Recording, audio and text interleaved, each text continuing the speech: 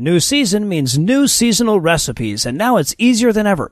With fresh ingredients delivered to your door, HelloFresh brings the farmer's market to you. Get 16 free meals plus 3 gifts with code AWFUL16 at HelloFresh.com/awful16. I also want to point out that at this point, the star of the movie is mouth noises in between words. Oh my God. It's like all the lip smacks and tongue clicks that I've ever edited out of Eli and Andrew's tracks somehow came back to haunt me. Right? This movie has an ASMR level of mouth noises. It's fucking crazy. We donated them like locks of love to this film soundtrack. I had a caramello yesterday. God awful movies.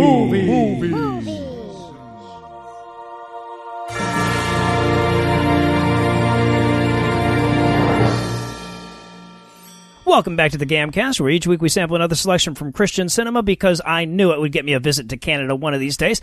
I'm your host, Noah Lugeons. Heath will be unable to join us today, but sitting 900 miles to my northeast is my bad friend Eli Bosnick. Eli, how are you this fine afternoon, sir? I'm amazing, Noah. I don't believe you. And also joining us tonight, sitting 3 time zones to my west-northwest, is the co-host of the Opening Arguments podcast and the Cleanup on Aisle 45 podcast, Andrew Torrez. Andrew, welcome back, sir. Hi, Noah. Thanks for having me. I am 100% positive that my legal skills will be helpful in breaking down all the law that is definitely going to happen in this legal movie about a lawyer. This movie so often just goes like, no, Andrew, it's just around the corner. It is. No, it's coming. Are they going to have a hearing or a trial or something? We would never tokenize you. Thanks. So tell us, Andrew, what will we be breaking down today? We watched Mountaintop. It's the story of nothing. Not a goddamn thing. There's a lawyer, there's a crazy person, but nothing anyone does matters, and nothing happens. So, it's the story of 2022. How about that? And Eli, how bad was this movie? Well, if you're looking for something to ontologically support Grandpa's QAnon beliefs, but Elon Musk isn't buying Twitter fast enough for you, you will love this movie. They were sour tweets. They were just, their tweets were almost... All right, so is there anything you guys want to nominate this one for being the best at being the worst at? Best worst being a visual medium, right? Yeah. The Venn diagram of this movie and its multiple dream sequences and flashbacks and the audiobook of the script is a circle. Yep, yes. Sure is. Yes, I thought that several times. It's like, I don't really have to watch the movie. I could just, the whole screen could just be dedicated to my notes. That would be so much easier. So I was going to go with best worst pretending that pastor is an actual job. Oh boy, isn't it though? The same as being a lawyer. This movie will tell us. Yeah, so the plot of this movie is that there's this lawyer turned pastor who has to lawyer one last time after he thought he'd gotten out. And like throughout the movie, they have to kind of acknowledge that, you know, that doesn't really hurt his ability to be a pastor. There's nothing that one does in that job, really. So. They show him doing something of import for like 8 seconds at the first scene of the movie, and then he stops and he's bad at it. Right, and they're just like, we can't think of another thing. There's sermons? See, and I'm going to go with best worst, glorifying of mental illness. And that's a stiff competition here on God Awful Movies, let me say it. So, as better men with more flowing locks than me have pointed out, Christian cinema is a little bit of like a canary in a coal mine as to what the Christian right is doing with their next steps. And based on the movies of the last couple of months, Grandpa, you don't have Alzheimer's, you're talking to God is a major part of the 2024 platform. Sure is. They might as well have butterscotch pudding run as the candidate for 2024. All right, well, I'll tell you what, I'm not sure what indignant sighs are actually made of, but Andrew needs a minute to consume some of those in advance of the record. So we're going to pause for a quick break, but when we come back, we'll dive into all the plotting tedium that is Mountaintop. No, I understand that, Senator, but you have to understand, my client thinks that's a compliment. No, you do not have to check the box as to whether you like him, yes or no. All right. Well, yeah. Thanks again for your time, Senator. Hey, Andrew? Gentlemen, come in. Present. It's the player pieces from a Monopoly board. Thanks. Yeah, it is. It was a complete set, but I got hungry on the way over. It's true, he did. I see. How can I help you? We want to sue our teeth.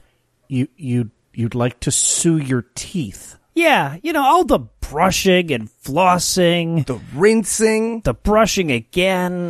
Guys, if you want to take care of your oral health, why don't you just try Quip? What's Quip? Look, good health starts with good habits, and Quip makes it easy by delivering all the oral care essentials that you need to care for your mouth.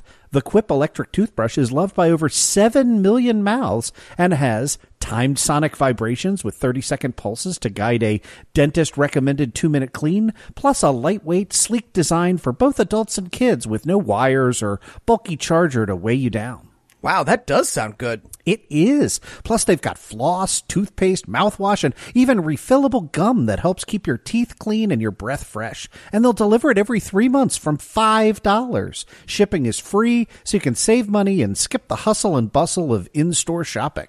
All right, Andrew, we're sold. Where do we sign up? If you go to getquip.com/awful right now, you'll get your first refill free. That's your first refill free at getquip.com/awful. That's spelled GETQUIP.com/awful. Quip, the good habits company. Now, shall I add your teeth to my wall of things you can't sue? If you must. Put it next to Jason Momoa for not giving me smooches. Done.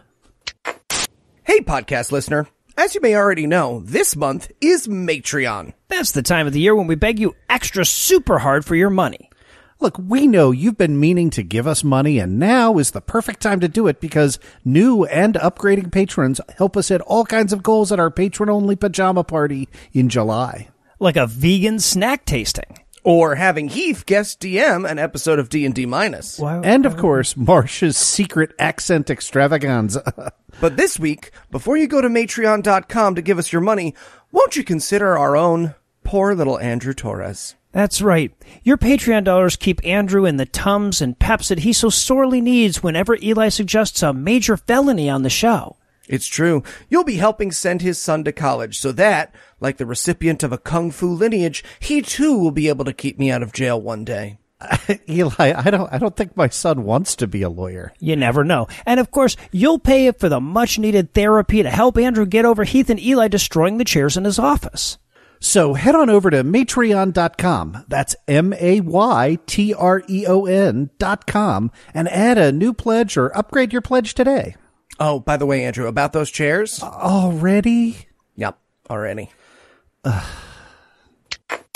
And we're back for the breakdown, and we're going to open up on a lawyer mountain biking and lawyering at the same time, I guess. He's talking into a little voice recorder, making lawyer notes as he mountain bikes. You do this, right, Andrew? Maybe you surf? Clients 100% love it when you do their work while doing other stuff you have to concentrate on. Well, I've never done any lawyering, but I've done a little bit of mountain biking, and let me tell you, you don't do voice recording at the same time. Also, Stacey, remember to Google. You do if you hate your assistant. So. Okay, yeah, that's fair. So he's lawyer biking his way up this mountain, finally gets to the summit, completely barren of sweat, which is weird, right? You would have thought he would sweat at some point while mountain biking. But then he gets to the top of this mountain. I write in my notes, I get the impression that summary judgment is the only lawyer phrase they know. Yep. Mm-hmm. We hear it 3 times in his little dictation. I thought next was, buy 200 subpoenas, hoist those depositions. Don't forget to batten down the cross-examination. I mean, it is just law words out of context. And by the way, we're supposed to believe he has 3 summary judgment motions that he hasn't started, right? So unless he's a nothing lawyer, like that's a year's worth of work, right? Like, I mean, that's like if the movie were about an architect and he got up to the top of the mountain and was like, memo to self, build building by end of week. Just... But just then he gets to the top of the mountain and he notices that, I don't know, that mountains are pretty, so he shouldn't be a lawyer anymore, right? We watch him have this epiphany. And the way that they visualize this is that he throws his voice recorder into the woods. I'm like, leave only footprints, asshole. Come on. Starts to play. Oh, shit. Now I gotta go find. Irritate a squirrel. There's attorney-client privilege, right? There's work product on that tape. But yeah, anyway, right? Yeah. All right. Just some park ranger comes back to the office. Guess who's a rapist? Find the coolest stuff. All right, so then we get the movie's title, Mountaintop, and that is accompanied by some pretty shots of mountaintops in case the title didn't take the first time around. Yeah. We also get a Christian song here over the credits, the first lyrics of which are, "Oh, be kind to the beggar that's inside of you." And I just wrote, I mean, someone should have given this songwriter a heads up about that, right? Well, to be fair, the singer is very obviously improvising this song at gunpoint. Yeah, apropos of that, it ends with the lyric, "I'm broken to pieces," which I guess supersedes his prior hit, "I'm broken intact." But all right, so then we jump to 6 years later, and we see Sam. This is one of our main characters. He's an older gentleman that I have down as if the word dagnabbit came to life. Yeah. Hey, can I just say, I know we like shit on actors a lot for being in this movies. I am so proud of this actor for finally being in a movie where he doesn't just warn kids about that there cabin. Like, let's give him credit where it's due. Guys, this is Barry Corbin, right? He was the cranky old holdout in Better Call Saul, right? Who didn't want to sell his house. And he was the "I'd piss on a spark plug if I thought it would help" general from War Games, if you remember. Oh, really? Yeah, let the boy in. Wow. So he knows how to act. He just does not give a shit. I just did this instead. Okay. To be fair, he was working with this script, right? Yeah. There are toys with pull strings that get better scripts to work with than this guy did. Oh, I wish there was a snake in my boots. So he's watching a building burn, and then he wakes up. That was a dream. And he starts writing about his dream in his little dream journal. Right, because he can't tell his wife because they're old and don't fuck anymore. Exactly, yeah, he's got to tell somebody. So then we get him and his wife waking up in the morning. This is Sam and Muriel. They're a loving couple that loves Jesus as well. Are they?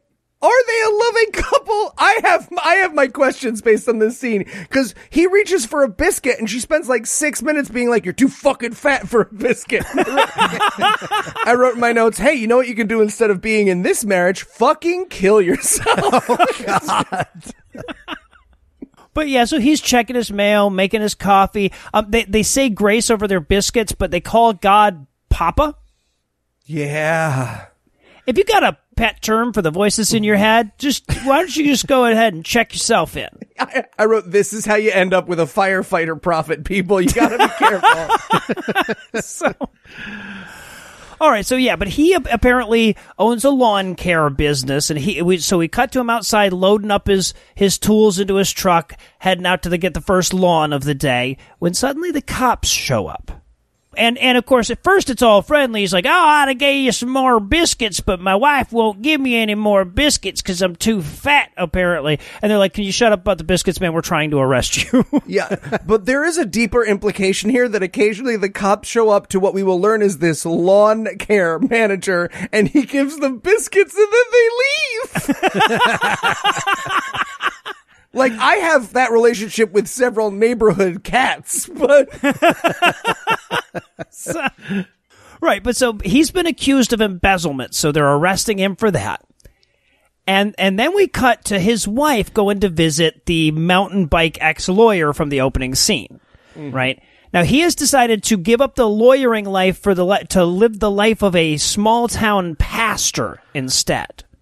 Lateral move, but no, he is staring at these pink pieces of paper when the scene establishes. And again, remember, 8 seconds ago he was a lawyer, so I'm going, what do they think lawyers do? But apparently those are pastor pink paper things. So yeah. Right. Pastors use pink paper things. Oh yeah, I'm sure. Lawyers use legal pads. We all know they use yellow paper. Damn it! Obviously, they're the only profession with a color-coded paper, I think.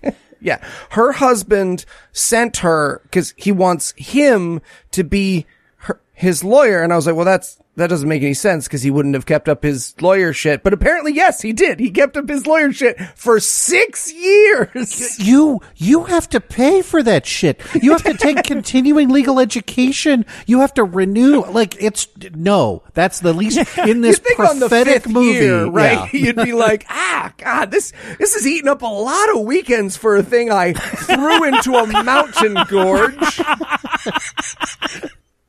Yeah, but he's like, no, technically, I guess I'm still approved to practice law in this state. So, I mean, I guess I could, but I'm not going to.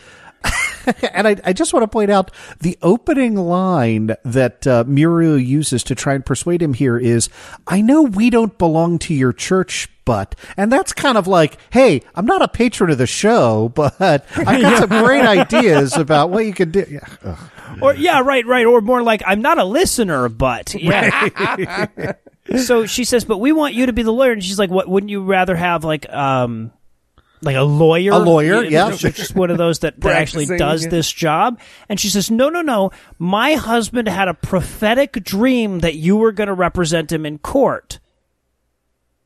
Now, I don't know lawyer ethics, but I feel like at this point you're like obligated to contact a hospital or something, right? This is when you stare at the freckle on your wrist, go, wow, look at the time, sorry. Escort them out of your office, barricade the door, change your phone number, and move to another jurisdiction. Well, yeah, and she tries to preempt that. She's like, now, I know this sounds crazy, but if you think about it, prophetic dreams do happen in the Bible. And I'm like, if it happened in the Bible as your standard of sanity, you need to go ahead and just lock yourself up, too. She also drags a bag full of Abramite babies in with her. Now, I smashed these before I got here. Well, but it's great because it's a gotcha for him, right? Because he's become a pastor. So she's like, hey, your shitty book says that this is real. And he's like, oh, it does. My shitty book does say it's real. Yep.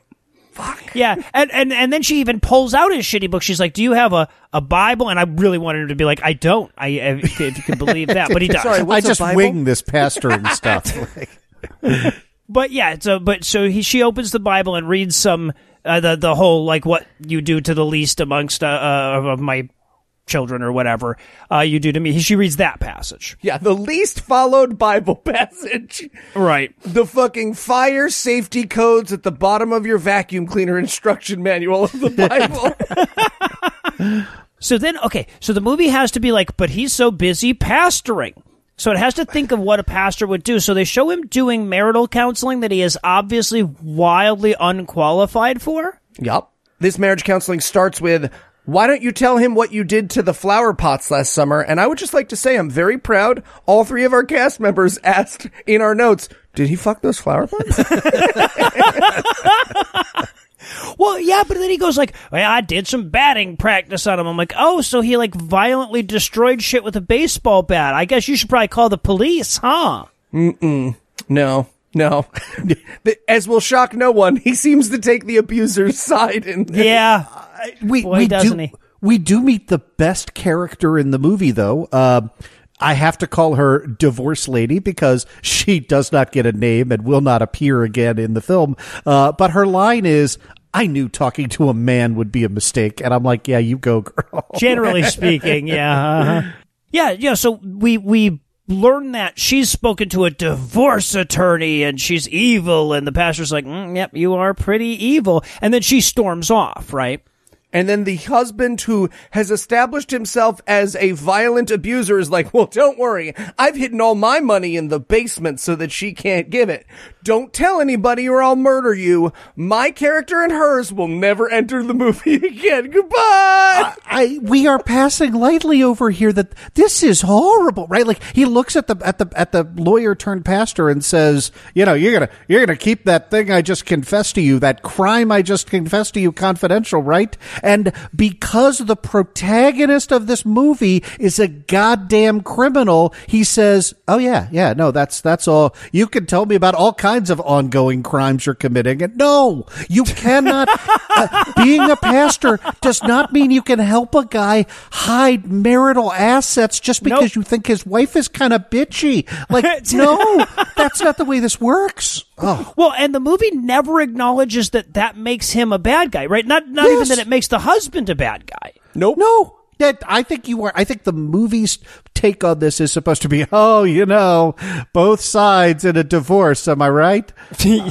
Marital problems. When you've been physically abusive and threatening with a baseball bat, so you hide your money so that she and maybe your children don't get the support they so desperately need in a patriarchal society. All right, let's move on to the plot of the movie, shall we? We've had some fun today.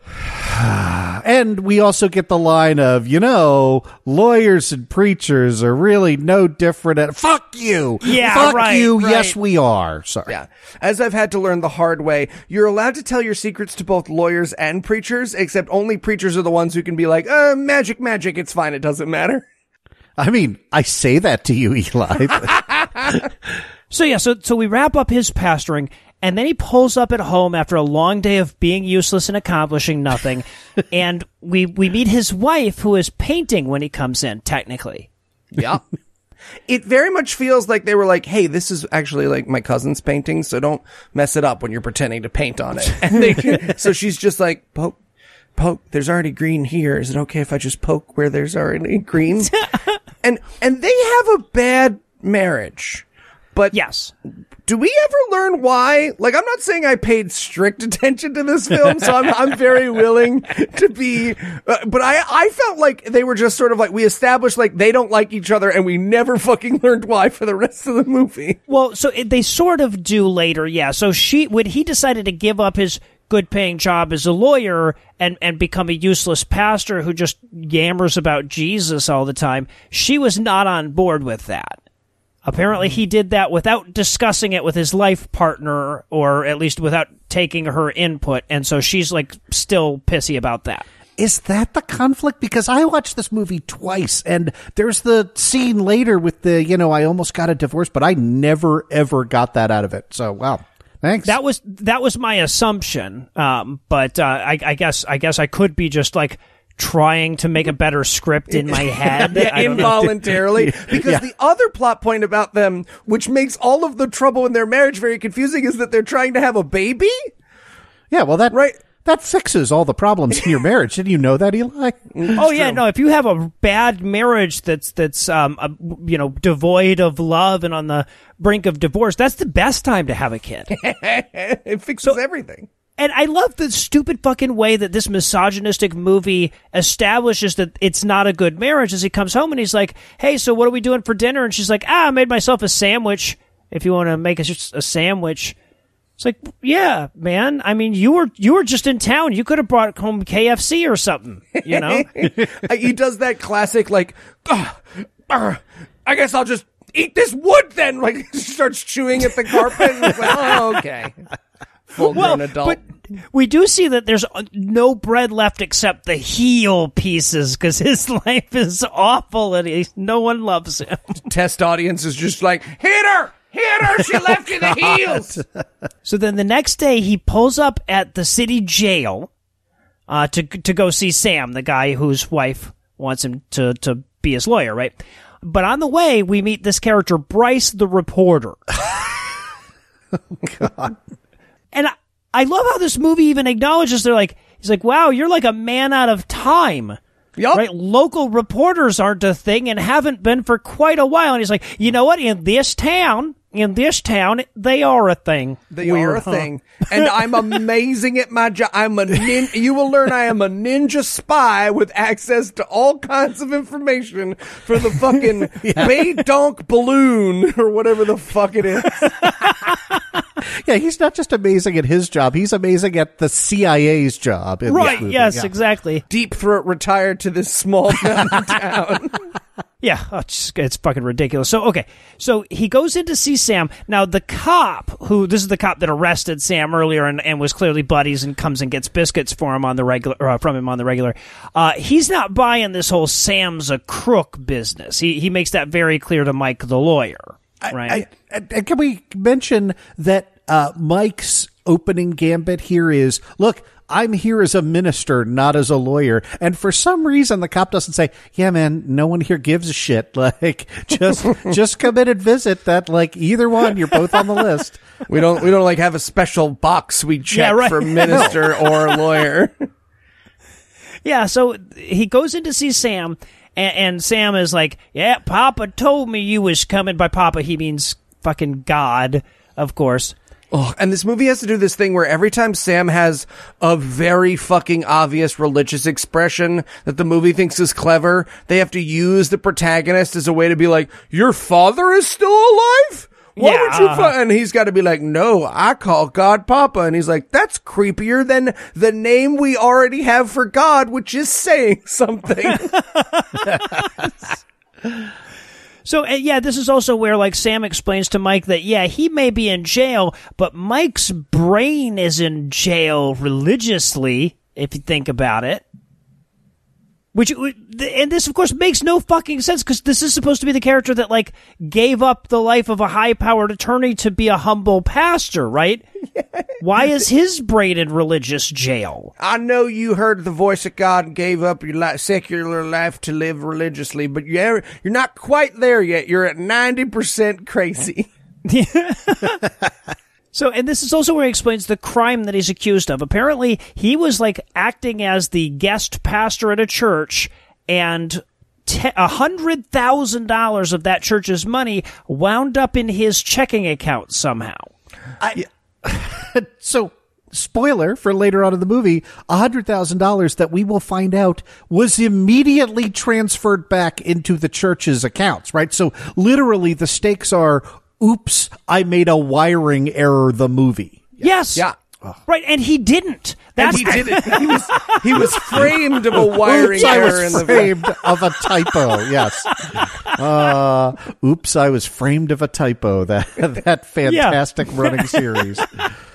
So, but and Mike tries to tell him, look, man, I'm not a lawyer, and even when I wasn't a criminal lawyer like this. We're not just interchangeable. He's like, God told me otherwise in a dream, and he's like, oh, well, in that case, I guess. I'll tell you what. Talk to my close personal friend God and see what he has to say about it. And he's like, great, can I get you a different lawyer? Yeah. Right, but Sam explains he wouldn't want no shitty atheist lawyer. Mm-hmm. That's mutual. 2 votes. Also, he leaves him with a little bit of prophecy. He says, tell your wife that baby Isaac is on the way. Okay, I realize this is your career and not mine, but, like, I felt like I knew what Christianity was. Like, is it the religion that says we all become precogs? Like, I didn't think so, but, like, this movie seems to think it is. I was that baffled. Lady quoted the parts in the Bible where that happens, Andrew, earlier. They established it's in the book. That's the nice thing about Christianity is every superpower does have a wing of Christianity where it's their thing. True. Yeah, all that's right. fair. So Mike heads home, and his wife is painting again, but this time she's painting her I'm pregnant painting. Yeah. The line here is, do you know what the filled in circle means? And and he does not stare dumbly at her the way I stare dumbly at the screen going, is this entire movie a non sequitur at my expense? I feel like this is an elaborate prank that Eli would do. Yeah. hired the guys for war games. And I could have. Sure, why the fuck not? Yeah. Next time, get Ali Sheedy, okay? The filled-in circle means I'm pregnant. Why? Because go fuck yourself. Yeah. Yeah. And if he doesn't believe her, she's got a plastic stick that she's peed on to fling around the room quite a bit. Movies always forget that those things get pissed on. Okay. I like that he says, how do you know? I was like, how do you think she knows, man? She threw fucking chicken bones. Yeah, no, she can feel the 3-day-old fetus inside of her, damn it. So so the next day we get Mike out mountain biking some more, and then he goes to see Sam in the jail. Right, to confront him with this, how did you see inside my wife's womb question? Yeah. Yeah. I just want to stake out the position right now. I, for one, as a lawyer, would not want a client who could see the future, okay? I'll stick with the non-precognitive clients from here on out. That makes sense. And this is where Sam tells him his dreams, and his dreams are like bad teenage metaphor poetry, but yes. I was really hoping his dream was just going to be an incredibly detailed description of them fucking.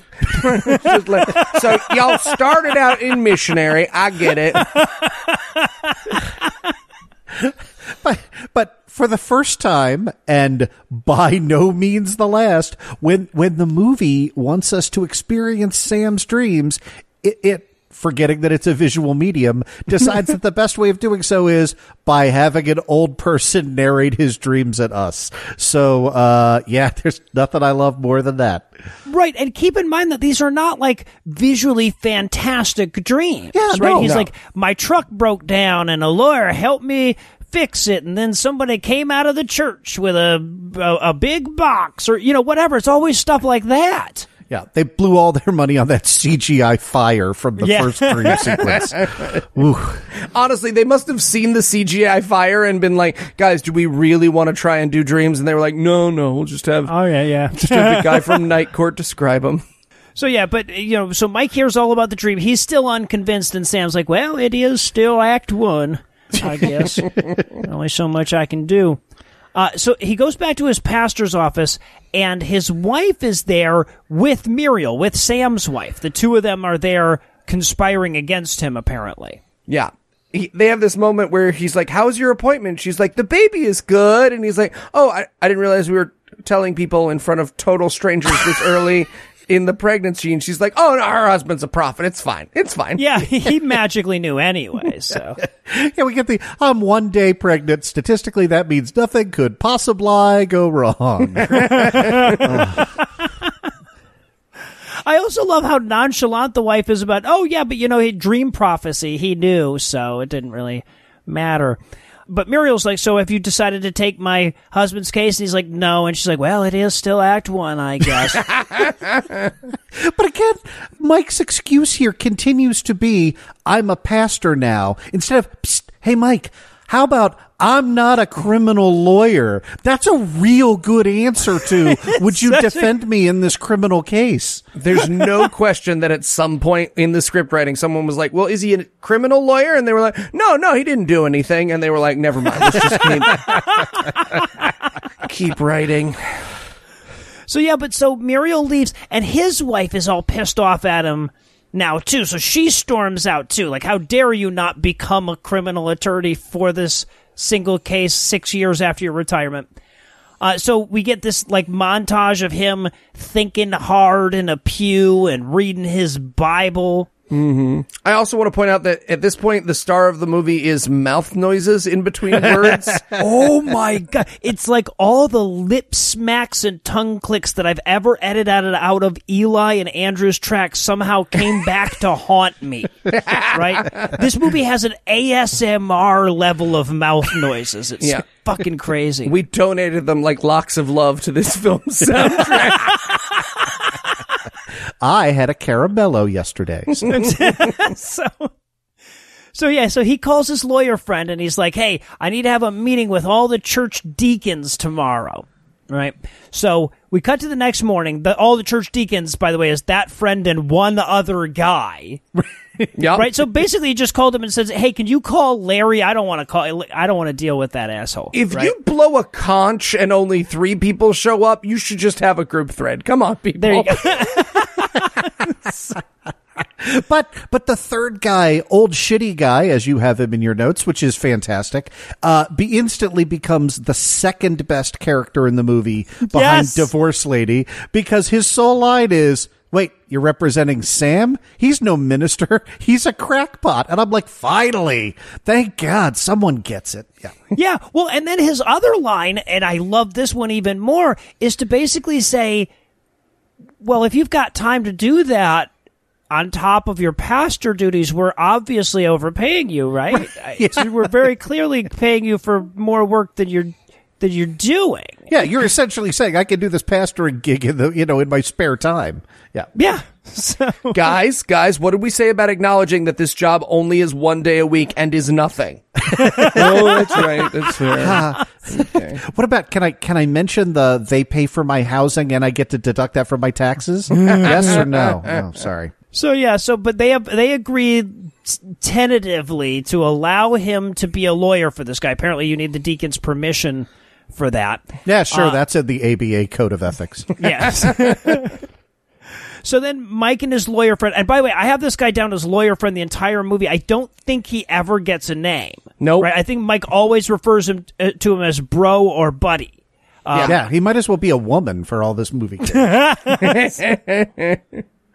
So we get a quick scene of Mike and lawyer buddy playing cornhole.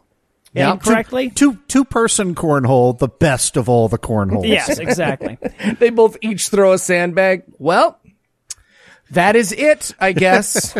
It's weird that we have 2 of these goals the way we play. What is this other one even doing here? But this is also like they make a big deal out of this lawyer friend works for the big lawyer in town, Mr. Forrest, right? Who we'll meet later. And he's like, yeah, I'm being really overworked. Mr. Forrest is making me do a lot of the work that he could easily do himself. I don't think we ever revisit that, right? No. Ever. They just needed something for this guy to be bitching about like how tough the lawyer life is. Yeah, it never gets revisited. It never matters. Because I was like, oh, that's the law firm that's eventually going to represent the bad guys. Nope. No, it will not. Nope.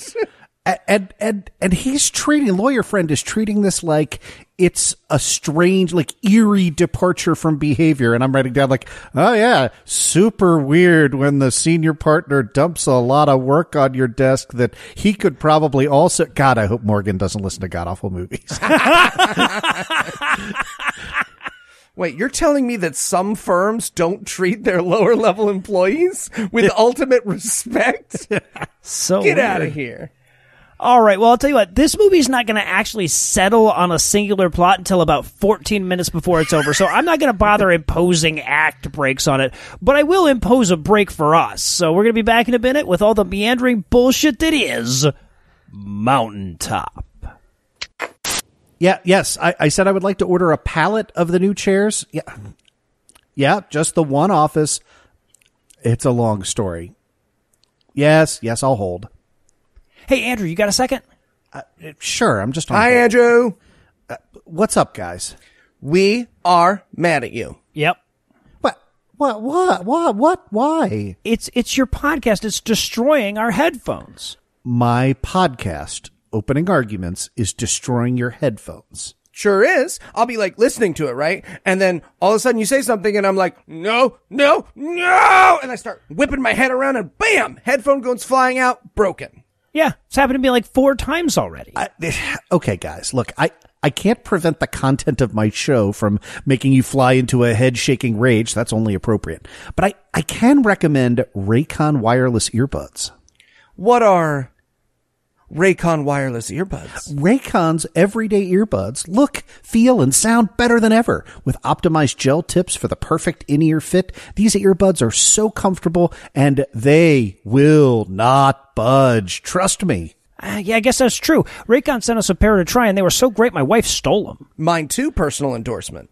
But how's the battery life? Raycons give you 8 hours of playtime and a 32-hour battery life. Then, when you need to charge, it's super easy. You can even do it wirelessly. Wow. But with all those features, it must be pretty pricey, right? Actually, Raycons, you get the same quality audio as other premium audio brands, but at half the price. Wow, Andrew, I'm sold. Where do I get a pair? Check out Raycon's wireless earbuds. My guess is that you're going to want to leave them a 5-star review too. So go to buyraycon.com/GAM today to get 15% off your Raycon order. That's buyraycon.com/GAM to score 15% off.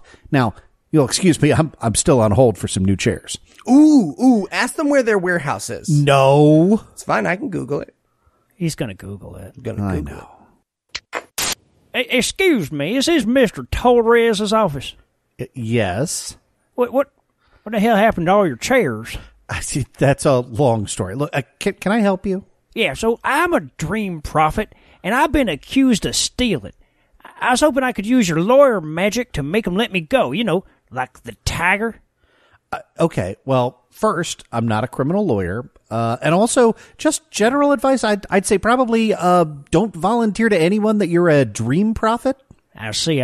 Well, what if I told you I had a dream that you would say yes? Well, then I would use this opportunity to prove to myself that my dreams aren't always accurate and hire a different lawyer. Oh, dagnabbit, that's a good point. Okay, I guess I'll hire someone else. Can I just say... Yeah. You seem to be handling this awful calmly. I have a surprising lot of experience. Andrew, I got the Monopoly piece back if you want the whole set. Oh, I do not. Fine. Gonna eat it again. That guy's weird.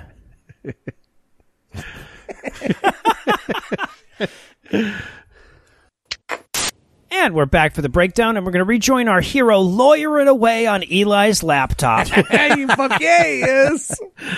He's trying to get Sam out of jail. His wife is very proud of him. Yeah, she comes in, she's like, good job. If I weren't already full of cum, I'd let you fuck me as a reward. So now it's time for him to actually lawyer a bit. Finally, Andrew's expertise is going to come in handy here. He pulls up to the court. He's by the way, they make a big deal of he's wearing a lawyer suit as opposed to a pastor's suit, I guess. Yeah, no more jeans for him because he means it, damn it. Yeah. I'll be sitting the right way on chairs and everything from here on out. Yes. Not a great thing for your religion if you've got a moment in your movie where it's now the guy who does the job of leading our community is taking things seriously. Right. So he pulls up in the court. He sees lawyer friend there, and they're like, "Oh, look at this parade of peripheral characters before us here, huh?" No, sorry, my brain's already broken here. They're bringing Sam in to the courtroom. And we're going to discuss the motion and like the craziness and all of that, but. All of the other inmates are sitting in the jury box. Why? I don't know. Nobody knows. The movie doesn't. It's just like, here, have some seats. Well, why else would it be behind that wood if you didn't need to keep them away from the rest of society? Right, yeah, exactly. I named the aneurysm at the back of my neck and just like, I felt like this movie was feeding it after midnight and, God, it was awful. So, apparently the movie, in this movie's universe, there's no such thing as the Speedy Trial Act. You get unreasonably high bail set, and you just rot in jail post-arraignment, no trial until you can convince someone to be your lawyer. And then... Then you get to go in on because I want to point out, he's accused of 30 seconds worth of embezzling $100,000. And for that, the movie was like, well, we should set bail at, I don't know, $100,000. Sure. It's like that's the only number they know. It's so weird. So upon watching the movie twice and reading all of your notes, I'm aware that Pastor Lawyer is Mike, but my notes refer to him as Ben Santorum about half the time because he looks like the love child of Rick Santorum and Ben Affleck. Yep. Okay. And Nice. and we see the judge comes in, and the judge is a lady, and the prosecutor is a lady, so she's got to drop her notes and be late and stuff. And there's no reason for that. It never comes up. It never matters. The movie is just going like, women lawyers, am I right? Yep. They just can't have a competent woman at any point in any way in their movie. Yeah, no, Mike has this look on his face like, well, if we were back in my church, you'd both have to stay silent. So yeah, right. I have to point out this too, because they're looking over, him and lawyer friend are looking over all the different inmates, and he's like, oh, there's some repeat offenders here. That's Van such and such. He'll be very important later in the movie. Pay the fuck attention. Spoiler, I did not pay attention both times I watched this movie, because both times when Van shows up later, I'm like, who the fuck is that? Right. Well, I was distracted because also among the inmates is none other than Torrey Martin, the funniest man in Christian movies. Fuck yeah, fat guy from that movie where they broke into a house. Yeah, exactly. Finding faith, home faith. Who the fuck knows? But anyway, but he's like a legitimately funny guy that does Christian movies. And he's trying so hard. He's in the background of all these scenes just being like, put me in, coach. Put me in. I'll do some space work with a gavel. Is he redheaded Aaron Ra guy? Yeah. Yes. Yeah. Okay. All right. Okay. I don't know who you owe an apology to, but you definitely owe someone an apology.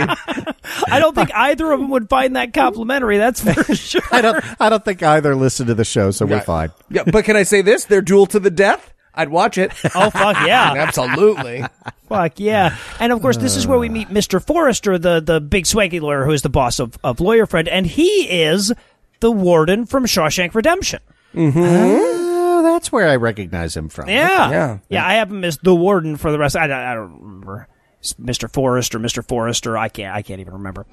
But anyway, so all the lawyers are there, and they're like, hey, Mike, aren't you a retired not lawyer anymore pastor guy? And he's like, yeah, I'm here representing Sam. And so they all have a good laugh at him for representing Sam the crackpot. Yeah. Yeah. And somehow this movie has contrived to place you all here in this courtroom where I argue my first motion in 6 years, as opposed to, it being just me and my client in front of the judge the way it might usually be. So, yeah. No, we got tickets on Eventbrite for the trial today. Really? Us and all the other prisoners. And the judge seems to have that too, because she's like, well, are you going to place your client on the stand? And I really, like, the movie would have won me back if he would have just looked up and been like, no, like, you why can take fuck would I do judicial notice of the documents we're getting. Because all I'm going to do is put him on the stand and go, do you have a house? Yes. Do you agree to, like, abide by the, yes. Okay, fine. Good. We're done. Let's get out of here. Like, yeah. Right. So he says, Your Honor, his bail's been set at $100,000. He owns a home and property free and clear that's worth $64,000. So I want you to move it down to $64,000. And of course the judge is like, yeah, but I mean, that can't be the whole fucking scene, can it? I mean, I agree, but like, we have to do a thing, right? We are racing through this 94-minute movie. Yeah. So Sam takes the stand, and this seems, I feel like, I'm no lawyer, but I feel like you don't put your client on the stand with no preparation whatsoever. Excellent thought process, yes. Yeah, especially when your client has, like, 5th level dementia where he doesn't understand what a trial is or why he's being asked questions that he thinks you already know the answer to. The first question, he's like, what's your name? He's like, you know my name. And it's like, oh, you're very sick. You should be in a hospital. Yeah. He goes like, so could you, a client who claims to have prophetic dreams, has a pet name for God, and hasn't uttered a single sentence since I've met him without sounding like he was going to ask for my help defending this Wendy's against the Craylon Warriors, speak freely about yourself in open court. He just brings him up there and he's like, tell us about yourself. Like they were on a date. 3, 2, 1, go. Bachelor number 2.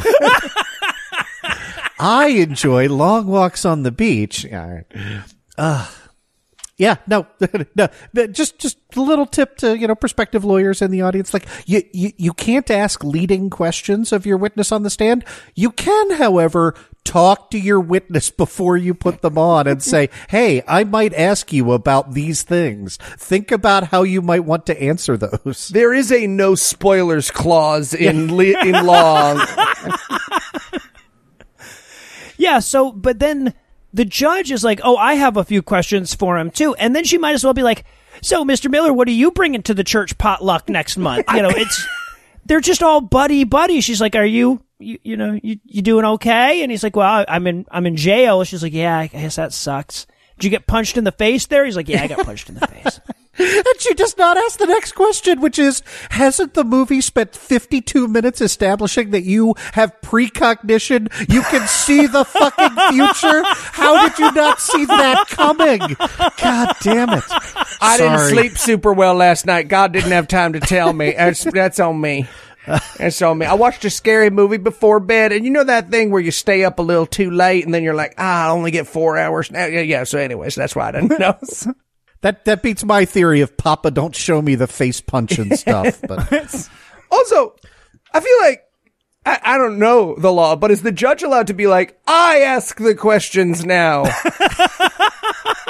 We are friends, yes? I mean, the judge can, but again, all of this is just to reduce bail from usurious, right? $100,000 for the crime of briefly embezzling $100,000 to 64% of that, right? It would just be utterly. Do you own the house? Yep. You promised not to leave the jurisdiction. Okay. Right. We're done here. Right. But yeah. You do not also have to establish a close personal friendship with the inmate in order to reduce their bail. Or determine how he got that shiner. Yeah. So the judge is like, yeah, we'll reduce your bail to $64,000. But I want to have a private chat with the lawyers in my office later on in the movie. And they're like, yeah, okay, man, no problem. But it's an in trouble chat for you, lady lawyer. In trouble chat. You were late and dropped things. So Mike's leaving the courthouse when Warden Forrest catches up with him. Okay, I have to point this out. What they're doing is, what they're trying to go for here is a walk by, stop, and talk to you shot. Yes. But the guy starts way too far back, so poor Warden from Shawshank Redemption has to peas and carrots for way too fucking... He's like, yeah, no, we'll get those files. Is he behind me? He's 6 feet away. Okay, well, then take those files and put them into the other file. He has to be here. How is he still not here? Jesus. Oh, hey, Frank, I wanted to talk to you for a second. Yeah, and Mike finally walks by and he's like, hey, man. He's like, oh, hey, you're the warden from Shawshank Redemption, aren't you? He's like, yeah, I'm like a real actor in this for some reason. And then they have this conversation where he's basically like, hey, man, I'm cool with you, lawyer and Sam, but you're not going to lawyer him all that hard, are you? You're still going to go to jail at the end of this, right? And he's like, that's a weird fucking question, man. Well, and the warden actually makes a pretty decent point where he's like, hey, man, aren't you like the moral center of this community? Isn't it not a great idea for you to then switch jobs to claiming someone's innocent of a crime? And then switch right back to moral center again? Good point by villain of the movie number 4 we're on right now. Yeah. All right, so now we cut to the 4:30 lawyer meeting with the judge, right? So the judge explains, she sits the lawyers down, she says, okay, so just so you guys both know in advance, Sam occasionally writes me letters about important dream prophecies he's had that involve cases I'm going to see, and he's always correct. Yeah. So I can hear Andrew screaming at his television. Should I recuse myself? This hit me so hard that you will see all my notes are in lowercase because I smashed the uppercase button twice, right? That's how fucking pissed off. I wanted it in super caps and it interpreted that as lowercase. This entire thing is, hey, I have a deeply close personal relationship with a criminal defendant. So, quote, if either of you would like to make a motion for me to recuse myself, and I'm thinking, Clarence Thomas, get the fuck off the bench. No, can you? Oh God. 1 second, that's my gal pal Ginny. She's texting me something about the election real quick. It's a chainmail again. I hate when she sends these.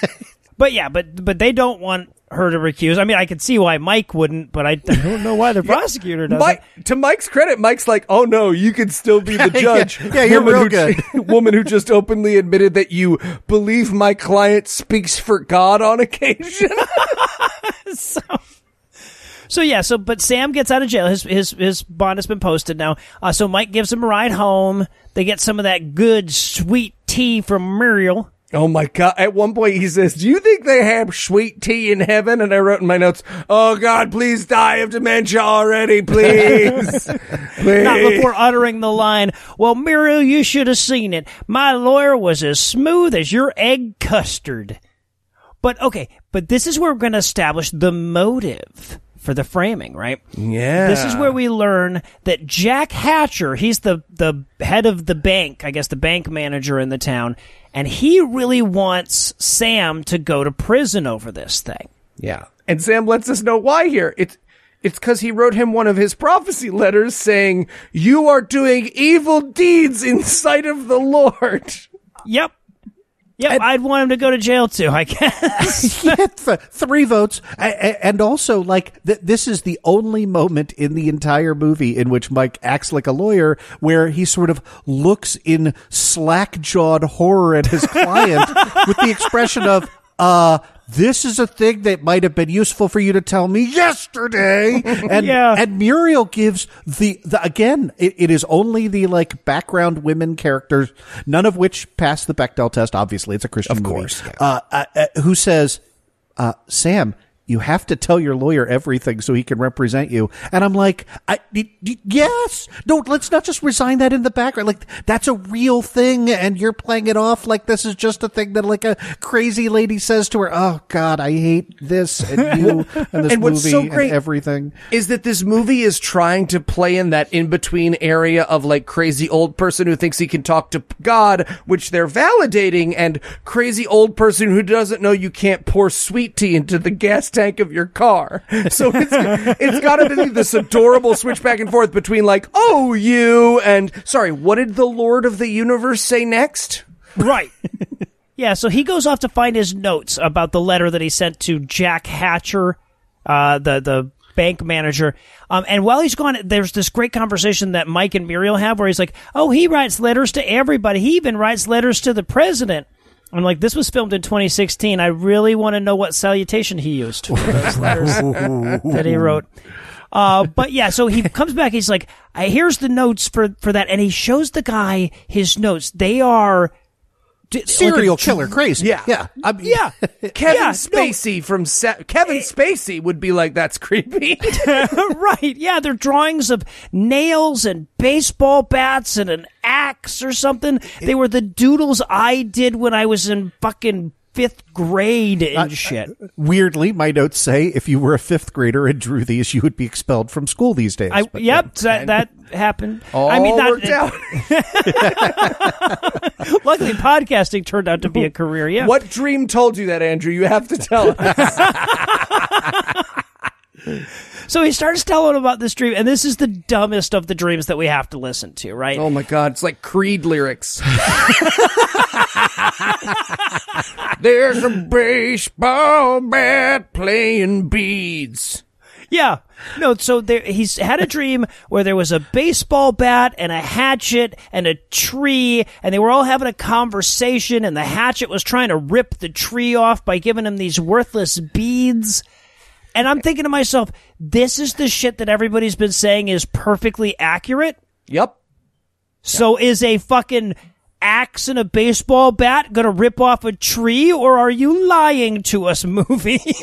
And also, can I just throw this out there? Well, spoiler alert, we're supposed to believe that the head of a bank got this letter. I had a dream where a hatchet was fucking Jewish to a baseball bat, and he was like, I'm gonna fucking frame this guy for yes. Everyone's gonna take this dude super seriously. I gotta get on this right away. I better destroy his credibility. And by the way, the reason that one of the people in the dream was a hatchet is because it was Jack Hatcher. that is as clever as the movie's ever gonna get. Hey, was that like a Nostradamus callback, like a Hister? I don't know. Oh, there you go. Yeah. That was weird. I think it's just because there was a big cry fight about whether Hat Chair would play in the writer's room, and this was the compromise. So, but for whatever reason, Mike finds this prophetic dream pretty damn convincing. So, okay, so that scene wraps up. The next day, Mike's having lunch at White's Restaurant. I feel like all they had to do was paint over the "only" on their sign for this business. But this is where we're going to reintroduce Bryce the reporter, the character that we met earlier.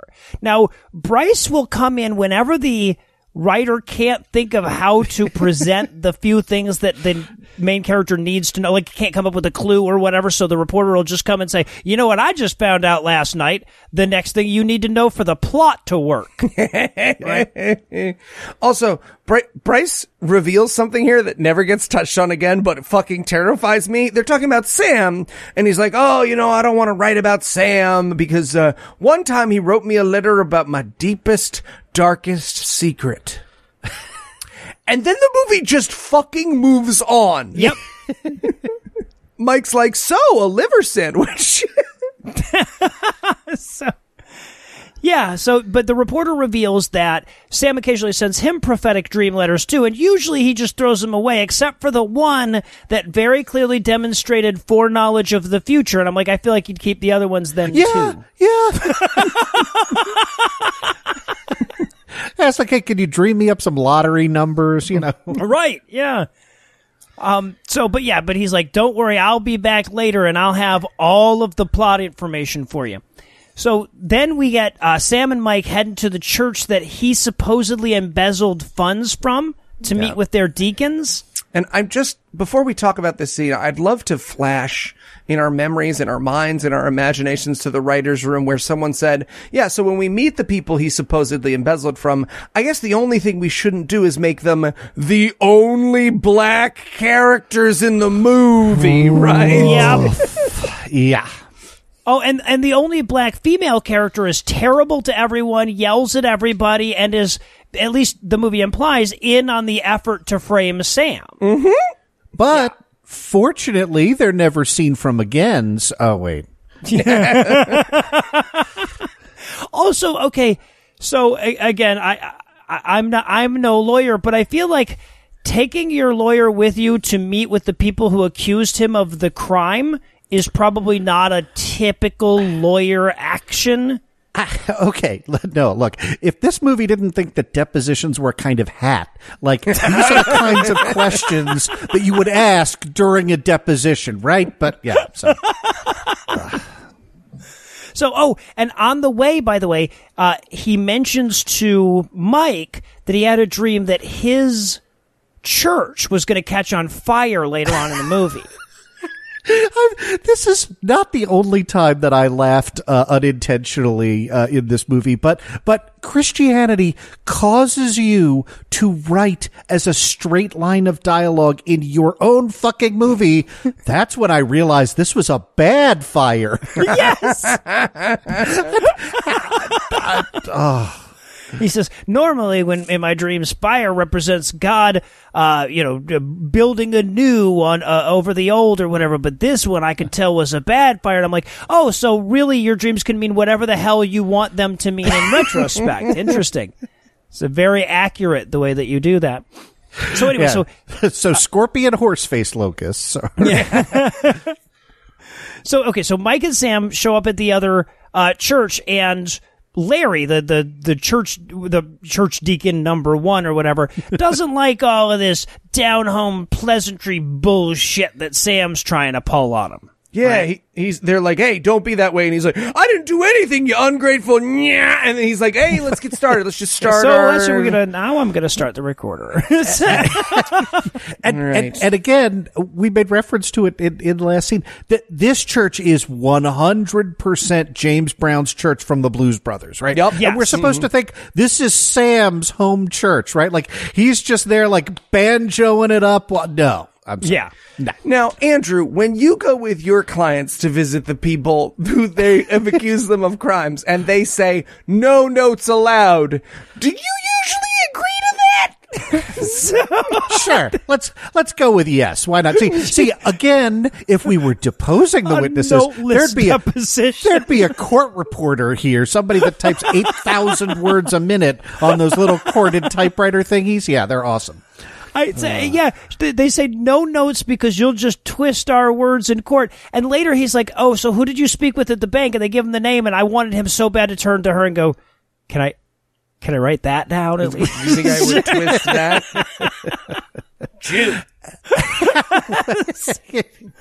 Also, can we just point out, like, there is a sequence at the very end in which the three black deacons are upset at Sam because, and they think this is the motive for him stealing the money, because he has prophesied that their church was going to grow and was going to need the $100,000 for new construction or whatever, and the church hasn't grown, and that prophecy never comes true in this movie at all. Like, the church is just like, nope, sorry, Sam, that dream was full of good old-fashioned bullshit. So, yeah.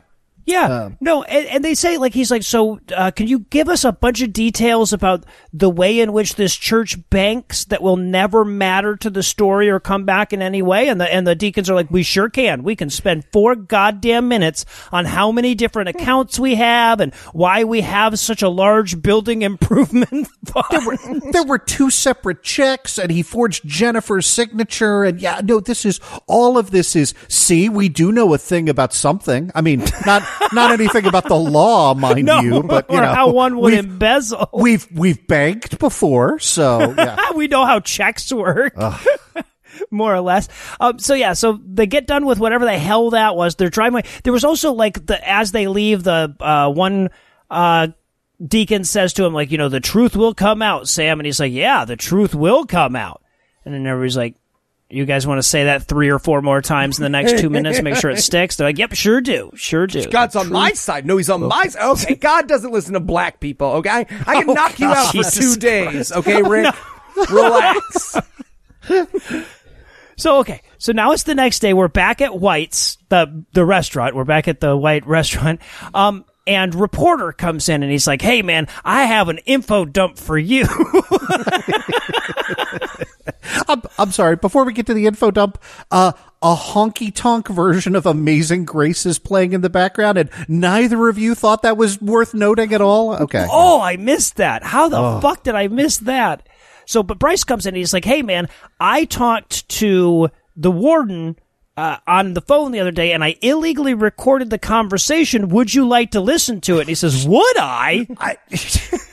No, it's worse than that because Bryce says, well, I recorded the conversation, and they both have this, like, look by in between each other of, like, did you break the law? And lawyer Mike is like, knowing whether South Dakota, Montana, Idaho, wherever the fuck we are, whether that's a 1-party consent state or a 2-party, kind of feel like that might be the lawyer's job to know that, but nope. It's fine. Nobody thought to Google it or knew what they would Google, yeah. Who could possibly know what laws are in this movie? Now, obviously, Andrew, you never represent crazy, evil, old guy framing corporations, no matter how much we ask you to. But when someone calls you and is like, hey, are you working for an evil guy to frame someone? Do you go, yes? Let me hide behind this lace fan as I answer your question. Yeah. But I should point out that, like, virtually nothing actually happens in the conversation, just that the warden sounds guilty-ish. Yep. Right? Like, so if he had just got done getting a blowjob from his secretary, it would be exactly the same. Right. So that's the end of that scene. And then later we get Mike getting ready for church when lawyer friend comes to see him to warn him off this case. Hey, just so you know, the bad guys are the bad guys. Yeah, right. And they're also very quick with the framing someone for crimes trigger finger. I'm not sure if that'll ever be relevant, but I should just let you know. This is not foreshadowing in any way whatsoever. So now we're going to really drill into that relationship between Mike and his wife. I know you guys have been dying for that. So we get the two of them summiting a mountain. This is so good. He's literally justifying why the movie's called Mountaintop. He's like, I love mountaintops. They're very relevant to the movie. They were the inciting incident. So don't make fun of my title or I'll cry. What did you want to talk about? Well, I love to. He's like, this is where I was the moment I decided to become a pastor. Let me tell you all about it. And I'm like, it's been 6 fucking years and this has never come up. They just silently cohabitated and made sandwiches for the next 6 years. I was going to say, well, maybe that's why her response to that story is, oh, neat story. Let me tell you about how I almost divorced you. Yeah, right. She's like, I was going to leave you last year. I had even signed the divorce papers. I'm like, is that how it works? You just present them with the signed papers? One-way design. And of course, yeah. And, just to fuck with me, the movie decides that not only, like, while it's not showing us Sam's dreams, it's also not going to show us anybody's flashbacks either. No, they're just going to tell us about their memories. Why show when you can tell? Yeah. Yeah. She has this moment where she's like, I was going to leave you last November. I signed the divorce papers. And there's this fucking huge pause where I'm like, But finally she gets around to saying, she's like, I didn't leave you because I got a dream prophecy letter from Sam. Cool.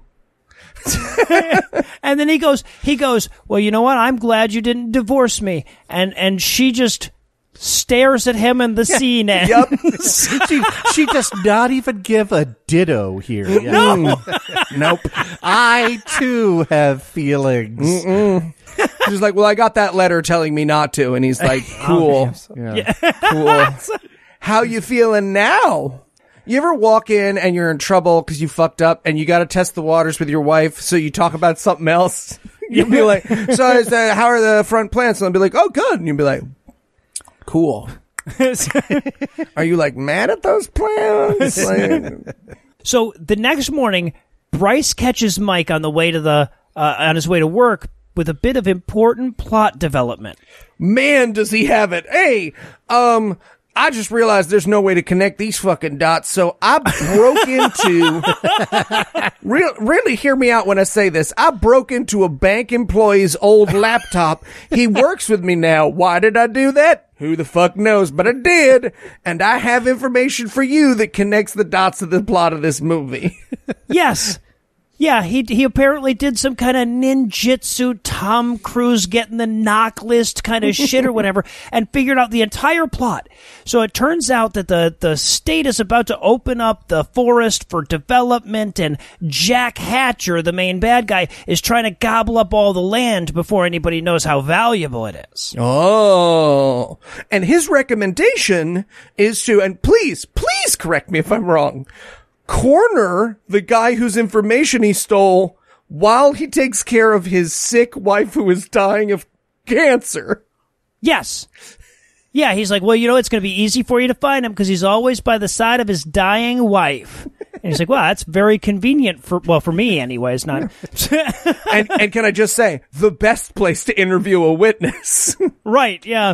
So, and also, by the way, one of the things that he found when he broke into just his coworker's computer, hoping there might be something juicy on there, was a copy of a letter that one of the evil conspirators wrote that said in the margins, quote, "This'll take care of the Miller problem once and for all," end quote.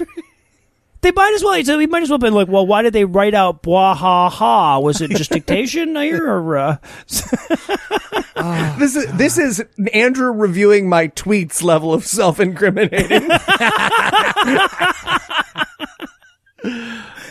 Yeah, and Bryce is like, well, anyway, that's the entire plot right there. That's the movie. That is, I am just reminded of the bit in Hitchhiker's Guide to the Galaxy, like right before the missiles are about to impact on Magrathea, where, Douglas Adams says because stress and tension are major problems in the galaxy, we will now tell you that no one gets hurt. And why the fuck do we watch the next hour of this movie when they've told us what happens? Oh, God. Yeah. Yeah, the movie could legitimately end in the next scene with a bad guys getting arrested montage. Yeah. So I feel like the writers need a minute to figure out what the hell to do with the rest of the runtime, so we're going to pause for a quick break. But first, I'm going to give Act 3 the hard sell. Will the movie abandon this plot and desperately try to replace it before the credits? Will the replacement plot be essentially the exact same plot but shorter? Will Sam's dream prophecies ever tell anyone anything that turns out to be helpful in any way during the movie? Yes, yes, and no. But stick around anyway for the unsighting conclusion of Mountaintop. Okay. How about Syrup Phone? No, that one only comes with the French buttons. Like on the phone? Yeah, on the phone, yeah. Hey, guys, what you talking about? Well, we're trying to figure out what phone plan to use next time we go to Canada. Yeah, all of ours majorly crapped out. My phone bricked entirely. Nah, that tracks.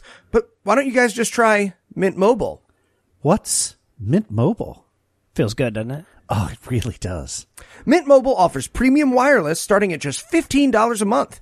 $15 a month? What's the catch? There isn't one. Mint Mobile's secret sauce is that they're the first company to sell wireless service online only. They cut out the cost of retail stores and pass those sweet savings directly to you. I used Mint Mobile the entire time we were in Canada, and my service didn't miss a beat. Okay, but do I have to switch my phone? Because at this point, I've had it longer than 2 of my cats. So. It's true, he has. Actually, you can use your own phone with any Mint Mobile plan, and you get to keep your same phone number along with all your existing contacts. But you should get a new phone, Noah. You really should. I don't want to lose my high score on Snake. That's fair. To get your new wireless plan for just $15 a month and get the plan shipped to your door for free, go to mintmobile.com/GAM. That's mintmobile.com/GAM. Cut your wireless bill to $15 a month at mintmobile.com/GAM. What's Mint Mobile? What? No, absolutely not. I don't know, guys. I just talked to me, and turns out, yes, I do get the point. Mutiny. Murder you. Fine. Well, hey there, Pastor. How goes the case? Not great, random reporter guy. There's just so much I don't know. Well, maybe I could be some help. You think? Yeah, let's say Dave Hutchins left the file cabinet in his office open last night, and I happened to find these. Wow, blueprints. These are fantastic, but isn't Mr. Hutchins' office on the 28th floor? It sure is, but glass is surprisingly easy to scale if you've got these here gecko gloves. Okay. Then all it took was a glass cutter and a choreographed capoeira dance to get through the laser grid, and dipsy doodle, there's a kit and caboodle. Hey, random reporter guy. Yes, Pastor? Any chance you could find something on Brett Kavanaugh before, like, mid-June? Maybe, but wouldn't it just be easier to... Okay, thank you. This sketch is over. Stop censoring my art, Andrew. I'm making art. It's not art.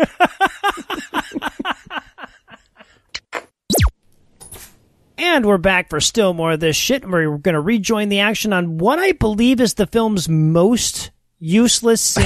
Ooh, a lot of competition, but yeah. Yeah, no, but this is a scene that basically, I think it's only there so that, like, no one would even accuse them of passing the Bechdel test. This is where Muriel and Peg have pie together. Peg is Mike's wife. Well, they also had to use up the rest of the mouth noises that me and Andrew donated. Oh, God. Oh. You know, the only thing better than listening to people eat is listening to old people eat. Yeah. It's like a gas station commercial for hot coffee in this movie. God. But Muriel's come by to explain to Mike's wife that Sam says Mike is pregnant too. And then she just stares at her and she's like, yeah, I mean something completely different from what I just said. Actually. Pregnant with the potential for God's love. I'm going to start doing that. Like, I'm going to open conversations with shit like, hey, you know, guys, God told me potatoes are trying to take over the government. By which I mean we're going to have to record half an hour later on Wednesday if that's possible. No stranger than this movie. Yeah. All right. So then Sam and Mike... God, why does he keep bringing Sam to this shit? Sam and Mike go to see cancer wife ex-banker guy. Mm-hmm. I literally, my notes from this point on are just, why would anyone be where anyone is right now? Yep. Right. So they show up. They're like, you know, we're going to interview him about what he knows about why you were framed, about the land deals, whatever. But they get there, the husband's not there yet, so Sam has to magically lay hands upon the cancer wife. Lot of touching of an unconscious woman by a mentally ill man. Well, and let's keep in mind that he doesn't, like, Green Mile this shit, right? He doesn't cure. She dies right after this. She does die. So God apparently, again, we don't get to hear it, but Sam walks in the room and God was like, hey, I am gonna kill this bitch, but I didn't mean to make her that uncomfortable. So I tell you what, why don't you give her 2 tweaks on each cheekbone so that she'll feel great on the way out. Sam might as well just hold a pillow over her face. Finally, she's at peace. Papa told me to. So a mentally ill elderly person is fondling his wife as the time that the husband comes back in, looks at Mike and says, hey man, why are the 2 of you here in my wife's hospital room? And Mike's answer is, oh, it's fine. I'm the Reverend. Like, no, that's not fine. Like you still have to ask and get permission and be invited. He's not there, Reverend, right? Yeah, right. Also, that would make me more if I walked into a room and saw someone touching my wife and they were like, oh, don't worry, I'm a religious official. I'd be like, 1 strike against you, my guy. Right. No, it's okay. I come from the most molesty of all professions. Yes. But then he's like, well, actually, Curtis is the character's name. He's like, well, actually, Curtis, we came here to ask you a few. And then Sam cuts him off. And he's like, nope, we're just leaving. We're done. We're leaving. Papa said to leave. We're going. And he's like, wait, no, if Papa says to leave, this whole scene makes no sense. We're going! This scene makes no sense! We needed 90 minutes! Or Amazon Prime would only give us $11 a download. So they leave quite abruptly, and then fucking shitty Christian music cuts in and we get characters doing their thing as a montage while the movie tries to figure out what the fuck it's even about now, right? The movie might as well say, what a great question.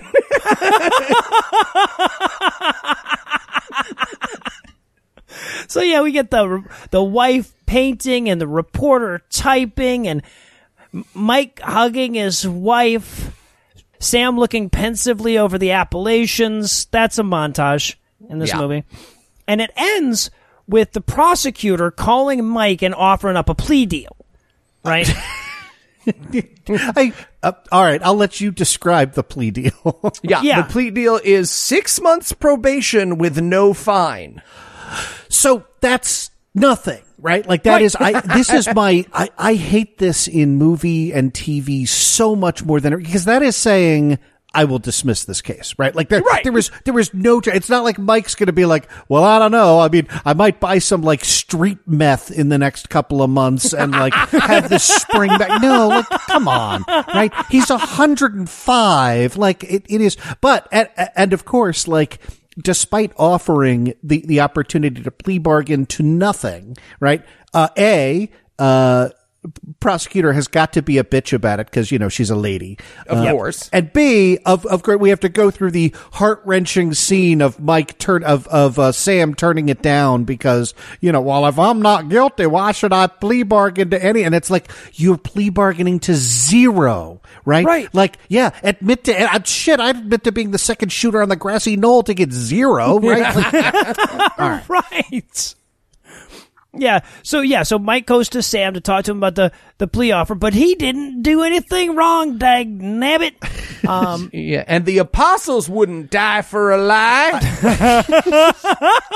There was even Mike kind of looks at the screen and breaks the fourth wall here and is like, yeah, no, I know. That was a little over the top. We won't do that one again. I'm sorry. It's also weird because one of the apostles very clearly does take a plea deal in the Bible. The king's like, hey, get out and you're fine. And he's like, oh, plea deal, awesome. Yeah. Doop-a-doop-a-doop, off I go. Never heard of this Jesus speller. Yeah. So, and then we got to Mike mountain biking some more when he just so happens to come upon the warden, the hatcher, and all the other bad guys in the middle of a conspiring. Yeah, the bank ledger that they forged might as well be at this meeting, like smoking a cigarette. Hey, how's it going? What's going on? We just came out into the middle of the woods to conspire. Oh, damn it, a mountain biker. And Mike, though, is so fucking dumb that he just rolls right up on him, and he's like, "Oh, is this a bad guy conspiracy meeting?" Or you guys little Abnering this shit over here? Yeah. I love it because the warden takes him aside and he's like, ha, ha, ha. Sorry, let me talk to him for a second. Hey, man, what the fuck are you doing? And to be clear, what the fuck is he doing? Well, right, because he's like, "Hey, are these guys real estate developers?" And he's like, "Real estate? Why do you ask?" And he's like, "Well, I really love this trail. I'd hate to see it developed." And I'm like, "Is the plot Mike trying to save his favorite bike trail now? Sure. Is that the story?" And the warden's like, "Well, I'll tell you what, why don't you not pursue this at all?" And Mike's like, it's the closest thing we have to a plot. I kind of have to. I don't, there's nothing else. There's no backup plan here. I am not going to pursue it, nor am I going to fasten this bike helmet on my head that I have just put on. Right. So now he's back home, watching his wife paint, and he gets a phone call that cancer wife from earlier died. There is no reason for us to nothing is gained from adding her death to the film. No, or the interview that comes right after it. There's no point to any of this. They just want to make Papa seem less powerful. I guess. Yeah. So he's like, "Oh, well, now that his dead wife is out of the way, I guess I can go ask Curtis some questions about the case, right?" So he goes to the newspaper to chat with that guy. And first, of course, the guy has to say, "Hey, I just want you to know that your prayers really helped. And so did that old guy's. My wife was so stoked about dying. She was in such a good mood." What could that possibly mean, right? Like, she died within 6 hours of meeting these folks, right? Like, is he saying, "Well, yeah, no, she would have died 3 hours in if you hadn't shown up"? Like, oh, God. Yeah, he's like, "Well, I have to ask you about whether or not you helped to frame my client." And he's like, "Well, I don't know about all that." He's like, "Well, I should point out that Sam has a magical relationship with the God of the universe, Jehovah himself." And he's like, "Oh, well, in that case." Yeah. By the way, I also have a subpoena. I will pay the writers of this movie right now, the actors in this scene, anyone associated with this film in any way whatsoever, $1 million American dollars if they can define subpoena. Right? No, they cannot. Your money is safe. He printed it up on his printer at home. That printer. Oh my God. Oh, I wanted it to be a dot matrix subpoena, right? Where he's got to peel off the side things. Make him into a friendship bracelet. You hear that like whirring noise of the daisy wheel, like yes. Yeah. Oh, it's fantastic. Printed this up on my Coleco Atom. So then we get Mike delivering a sermon about, correct me if I'm wrong, about how magical prophecy dreams would be a perfectly legitimate vehicle for Christian storytelling. Hey, everybody, you can talk to God if you try hard enough. And I wrote in my notes, man, that's a homicidally dangerous lie. Yeah, no shit. Yeah, I heard none of the sermon because I just have musical note ominous banjo, right? It's that's fair. Yeah. It's like Journey of the Sorcerer, but only 2 notes. It's really weird. But then, okay, so Mike goes to see the prosecutor to tell her that Sam won't take the plea deal. And it turns out that the indictment has been dismissed. Sure. Yeah. And these two characters do not look at each other and say, "All right, so what the fuck are we doing in this movie anymore?" Right. Like, what is the movie even about? Also, she says that the bank doesn't want to press charges. It's the church that he embezzled money from. Right. Yes. And also, pressing charges means being a cooperating witness. They have the ledger, right? Like, that wouldn't matter in any way whatsoever. 100%. Here's what happened. The writers of this movie, looked at each other and said, "Can you write a trial scene? Can you write a trial scene?" Then simultaneously shit their pants, right? And, yeah. And so this is what we got instead. Yeah. Charges is what they would probably do at this point, right? That happens all the time.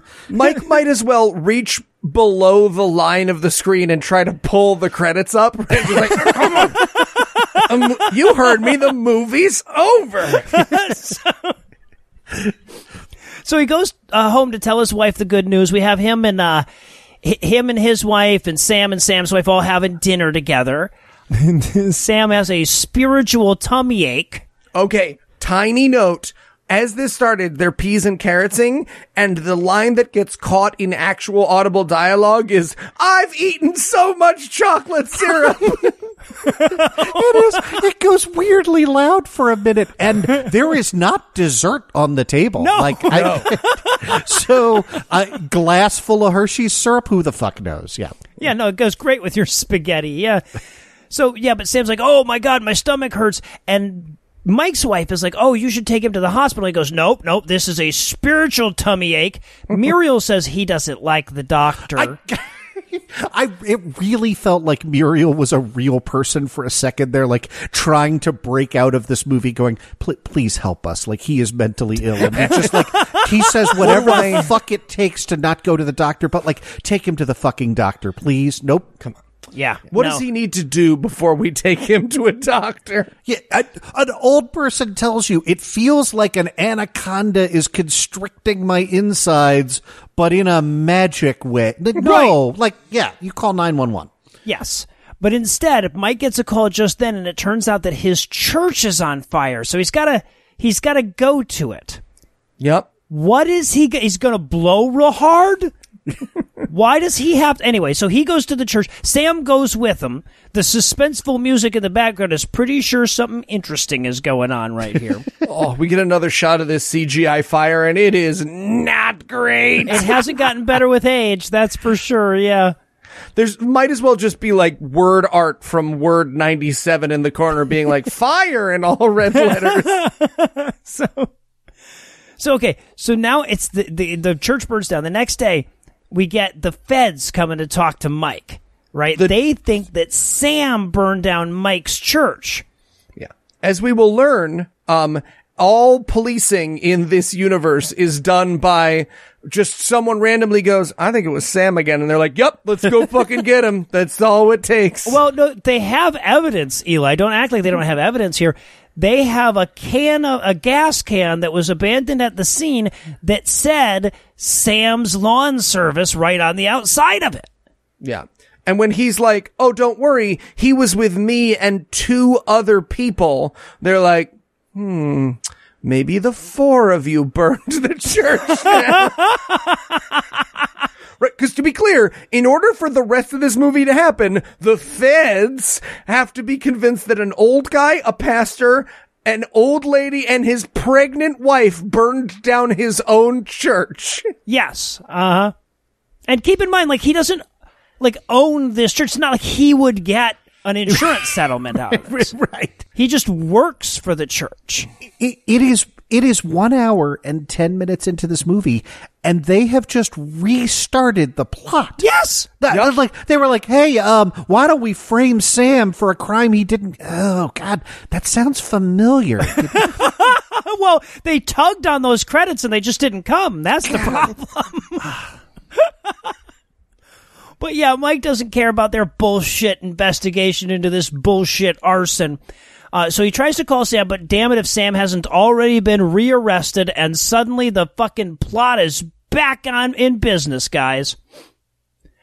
So Mike goes to the jail to see Sam again, and while he's there, the cops show up to arrest him for also the same crime. Mike, we are so glad you're here. You're under arrest. This is great. This is going to be a coincidence. Saved us a drive. Gas prices these days, I got to tell you. We should arrest lawyers as co-conspirators more often. They're all in the same place with their clients. It's so handy. And when they came in and arrested him, I wrote in my notes, and also for murder of yourself in the first degree.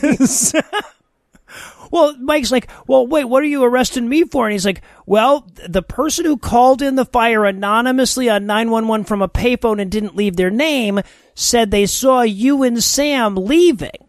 And he's like, so are you going to somehow use that in a court of law or something? The anonymous 911? No? Then what the fuck are we doing here? No, we just do whatever the phone tells us to. That's why we have an honor-based arrest system right, yes, here. You've been accused of a crime. We have to arrest you. That's the way the rules work in this universe.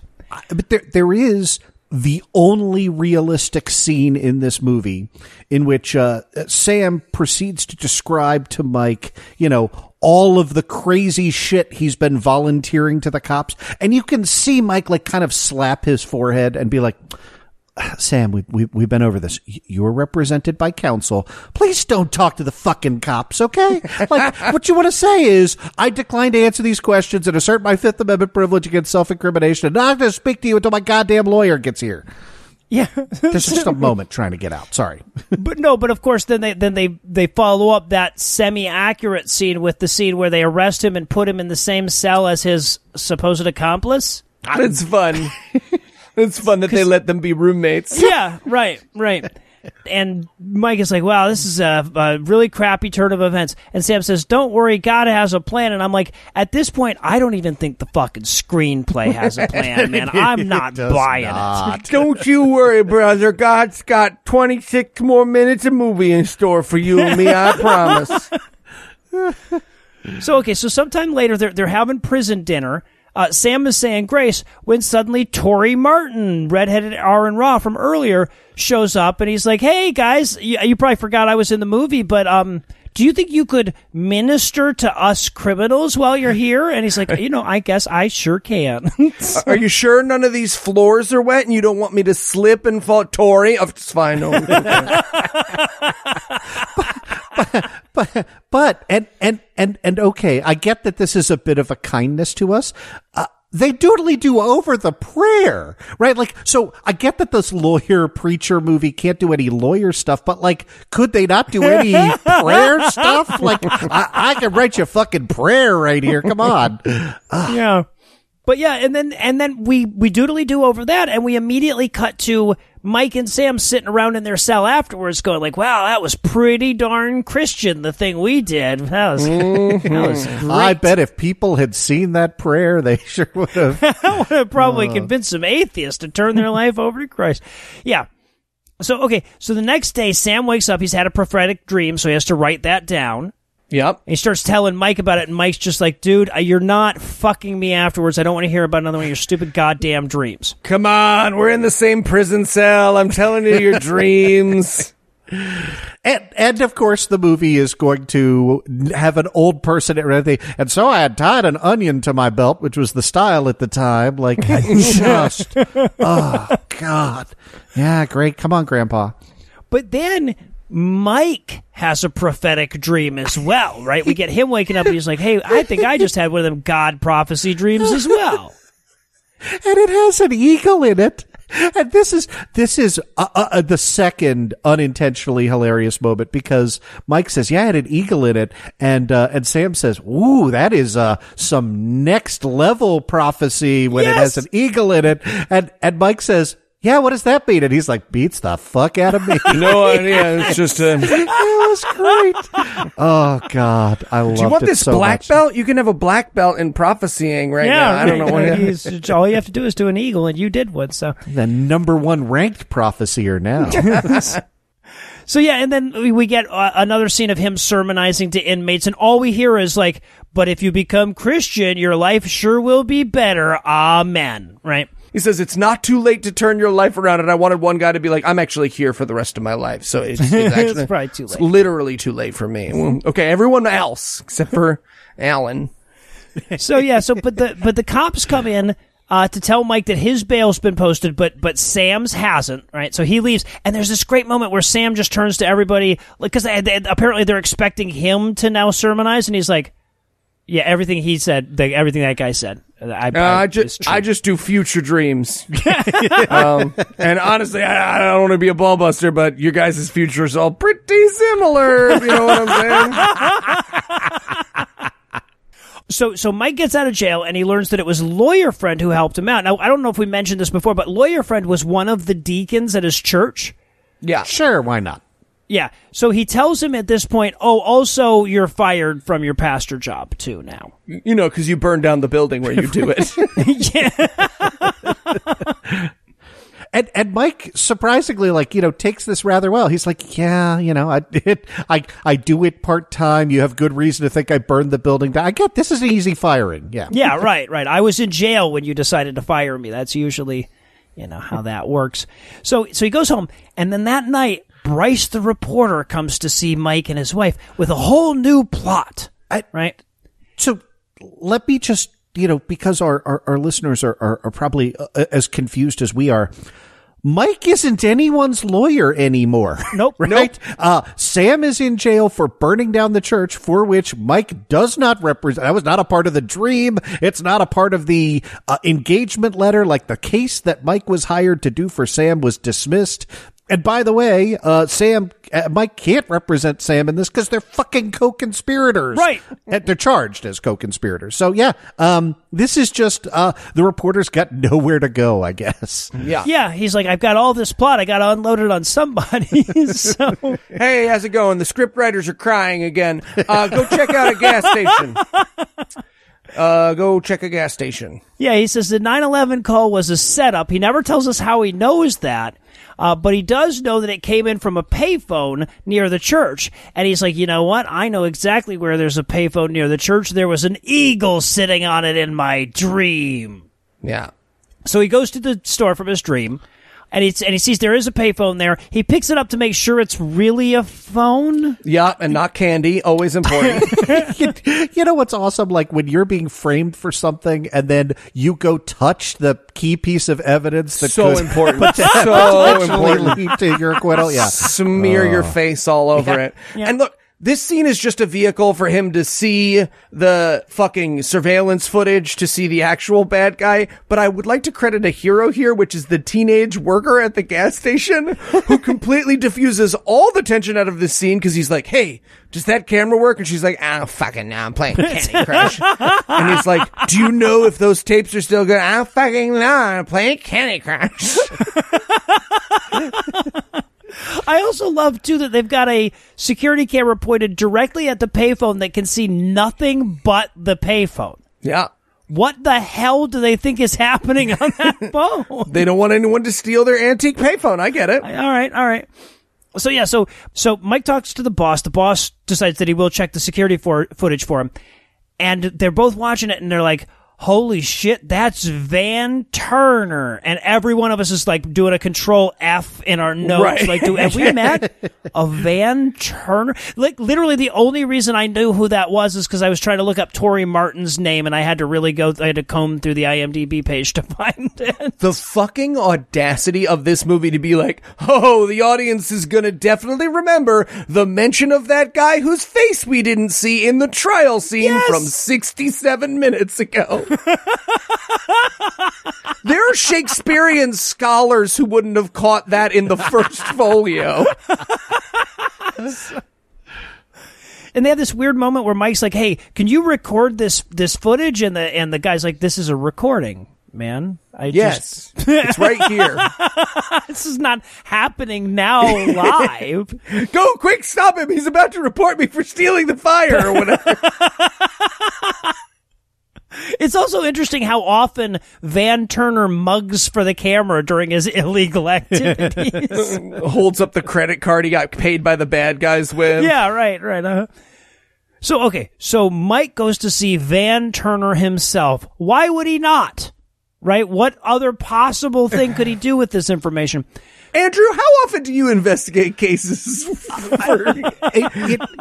As I have in my notes, this is a law movie. You had me on because I'm a lawyer. What? Yeah, he goes to Van Turner's house and just walks in. Lets like himself in. To the dangerous criminal's house. So Van comes around the corner with a gun. And we're like, yeah, well, I mean, you'd be completely justified to shoot him dead right now, wouldn't you? But his gun isn't loaded. Right? Yeah. He pulls the trigger and it's empty. And then he goes, I'm a criminal. I'm not allowed to have a gun. You have a gun. Yes, that is a gun. You don't have bullets, but like you have a gun. I really wanted to flash cut to Van at trial. Wait a second. With or without bullets? This is fucking crazy. Do you hear yourself right now? That's just a heavy object without bullets. Why would I not? That's a paperweight. Yeah, but Mike explains that, if he admits to try to set him up for the arson, then the cops will go easy on him, but otherwise he'll end up taking the fall for all of it. Yeah. He says, I want a plea deal. Why? Why would he, of all people, be able to offer that? He's a reverend. Or he's an unemployed reverend. No, he's the defendant. It's worse than right. both of those. I'm real sure that I could get immunity from the prosecutor who fucking loves me. And by the way, thinks I committed arson. Yeah. Andrew, when we end up in court, and let's be honest right now with each other, eventually we will, I am going to turn to the other table and whisper like, I could get you guys a really good deal. I'm way ahead of you, Eli. Yeah. So now we cut to the warden's office, to Mr. Forrester's office, and he gets a call from Jack Hatcher, and he's like, oh, I can't represent you anymore. And he's like, really? Why not? He's like, the movie is pretty much over now, apparently. It kind of resolved, I don't know, mostly off screen, I guess. This is like the all the bad guys get whacked at the end of Casino montage, except, in a Christian movie. So it's like we just quickly flip through everybody who's been a bad guy and they're going off to jail and we should all be happy. Yeah. Right. We also get, this is great, we get Sam, he's like praying, he's like, Papa, if you could let me out of jail, that sure would be swell. And then just then the cop comes in and says, hey, you're out of jail. And he looks up at God and he says, you nailed it. And I'm like, is that the first time it occurred to you to pray to not be in jail? You've been there for several days now. So his new cellmate's like, don't listen to him. He's been doing that for like 45 minutes. He's done that every 10 minutes. It's a shitty magic trick. He goes, who says prayer doesn't work? And I'm like, anybody who tested it? Me. I do. Yep.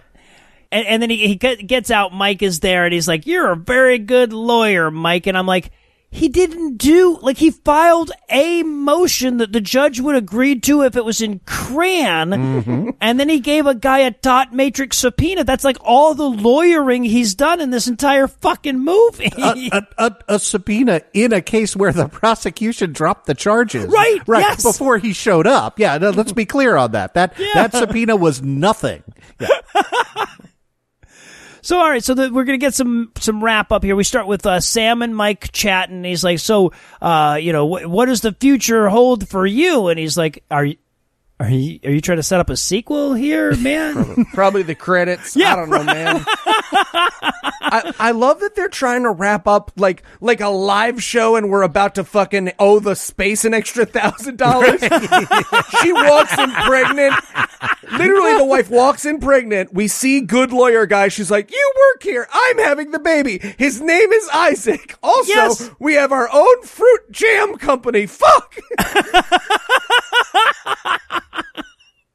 Yep, she's like, I'm all the way pregnant. And he's like, are you really? He's like, the baby's coming now. He's like, really, right now? She's like, yep, right now. So they head to the hospital. They have the baby. They name it Sam.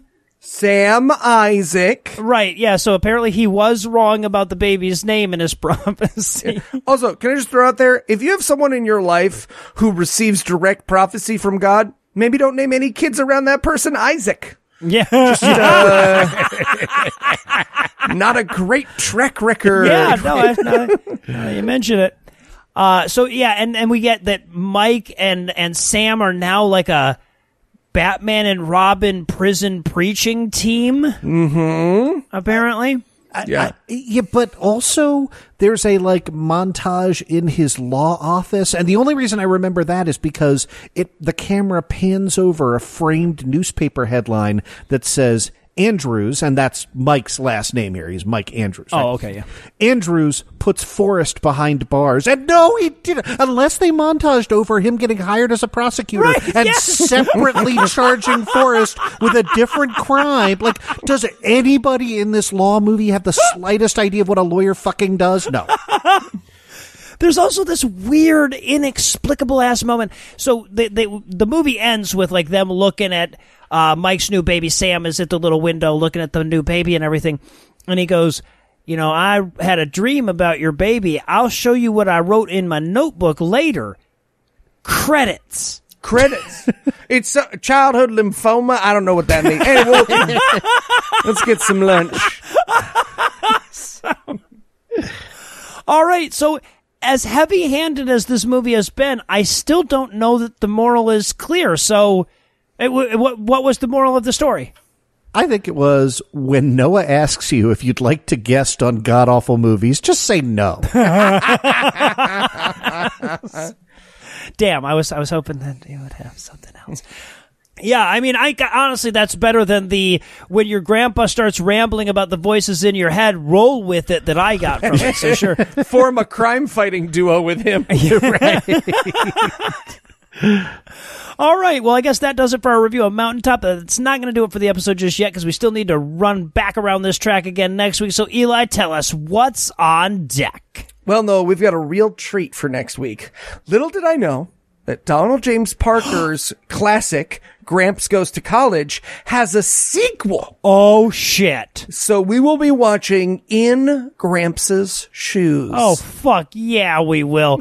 All right, so with that to look forward to, we're going to bring episode 352 to a merciful close. Once again, a huge thanks to Andrew Torrez for helping us out this week, and a quick reminder to check the show notes for links to his podcasts, and a perhaps even huger thanks to all the Patreon donors that help make the show go. If you'd like to count yourself among their ranks, you can make a per-episode donation at patreon.com/godawful, and thereby earn early access to an ad-free version of every episode. You can also help a ton by leaving a 5-star review, telling a friend about the show, and sharing it on all your various social media platforms. And if you enjoyed this show, be sure to check out our sibling shows, The Scathing Atheist, Citation Needed, D&D Minus, and The Skeptocrat, available wherever podcasts live. If you have questions, comments, or cinematic suggestions, you can email godawfulmovies@gmail.com. Legal services for this podcast are provided by the law offices of P. Andrew Torrez. Tim Robertson handles our social media. Our theme song was written and performed by Ryan Slott and Convivial Drafts on Mars. All the other music was written and performed by our audio engineer, Morgan Clark, and was used with permission. Thanks again for giving us a chunk of your life this week. For Heath Enright and Eli Bosnick, I'm Noah Lugeons, promise to work hard to earn another chunk next week. Until then, we'll leave you with the Breakfast Club close. Divorce lady from, scene 5 got Mike disbarred for not disclosing the fact that her husband was hiding marital assets. And why am I the only person who remembers he's a terrible, terrible person? Or acknowledges it at all. Torrey Martin became the first Christian movie actor ever to have been too good for a role. Torrey Martin had lots of funny bits that they didn't let him do for this movie.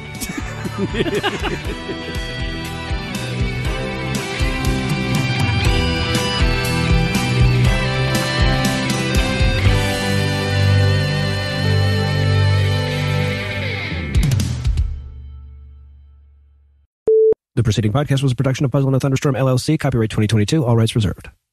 We want students to know that if they go to Kent State, they have the world a la carte as an opportunity for them to develop a true global perspective.